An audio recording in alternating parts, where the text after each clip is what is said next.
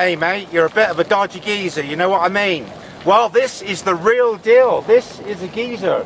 One of the most active ones in the geyser field this morning, the Geysers of El Tatio. Indigenous language means the tears of the old man. We are in the Altiplano of Chile in South America in April 2016. This is a caldera.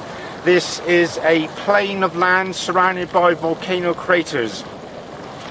When you've got underground streams coming in contact with a hot igneous volcanic rock, you've got boiling water formed and pressure building under the ground, and you get the spitting and the steaming. And if you come here early in the morning like we did before sunrise, you get more evaporation, which can be seen easier. And geysers are famous world over. We're on the second highest one in the world at 3,480 meters high, over 13,000 feet. It's the third largest geyser field in the world. There are 64 geysers here and lots of fumaroles. It's volcanic activity. I saw one in Nicaragua in 1983 which was full of boiling, bubbling mud.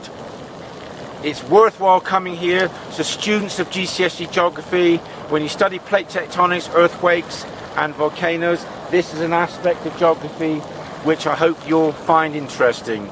It's Mr. Turner signing off. Enjoy your lesson.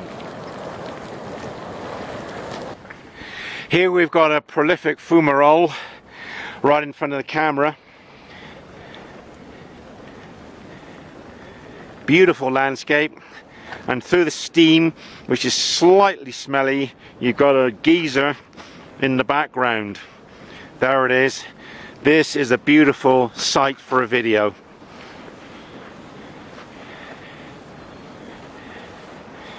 And I'm trying to convince you it's not your next door neighbour's bonfire.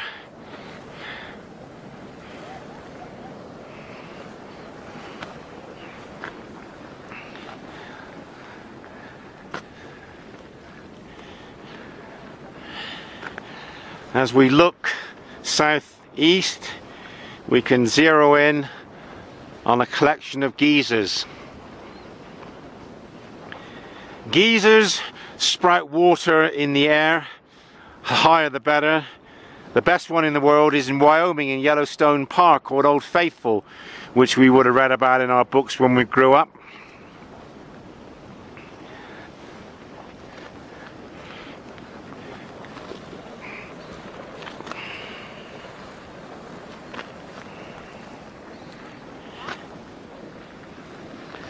This is one of the reasons I'm trying to convince children to opt for GCSE geography, because the world is a fantastic place, and if you can go places, you'll understand what you're looking at. And geysers don't occur just anywhere. It has to be in volcanic places.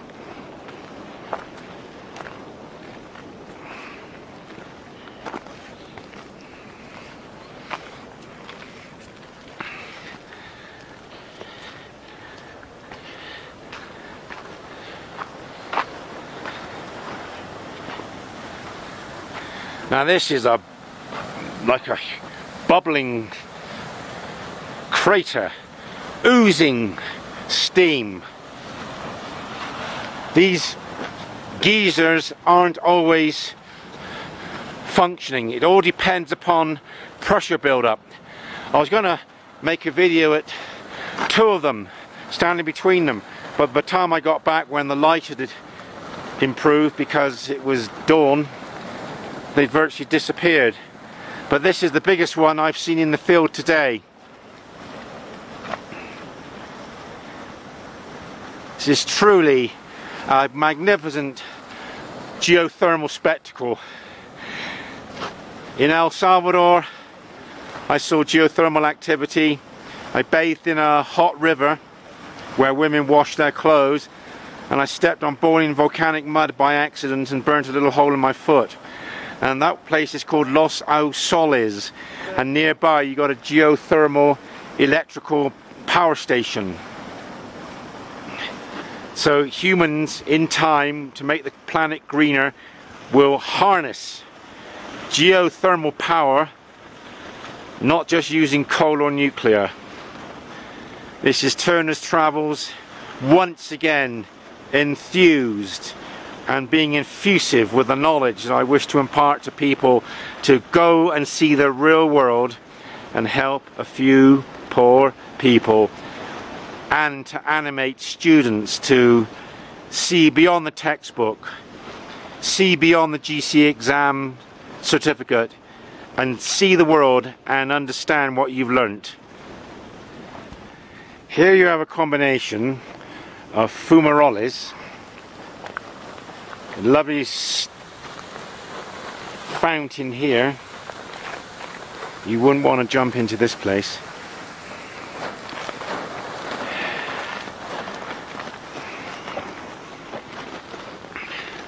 And here you've got a row of steam from the fumaroles, the ground level streams, and in the background you got the geysers. The Americans say geysers. And over by the parked coaches there's a swimming pool, very hot water, where some of the group are swimming. But unfortunately on tours they don't give you enough time. I really like to absorb the environment. That's why I travel as an independent backpacker. I can spend as long as I like in places. But sometimes you've got to join a group because there's no transport to a region, or it's dangerous, or we've got to get there at a certain time. So our time's limited. But I would spend a few more hours here. Although the sun's up, the vaporization is still contrasting nicely with the ambience. Truly, Chile is magnificent. I've just read that this is the highest geyser field in the world. It says so in Lonely Planet, it says so on the official plaques, but the man driving the minibus said it was the second highest. The highest is in Bolivia. But you often get conflicting information. On my videos, sometimes I don't get enough time to learn about a place, or I can't learn about information fast enough, or I've got to write down lots of statistics. But this geyser field must be 2 kilometers long, and the sun's risen over Bolivia. The camera's facing north, and compared to Bolivia and Peru, Chile has got a very small area as an altiplano, and there aren't any indigenous people here wearing bowler hats, which is characteristic of the high plain around Lake Titicaca.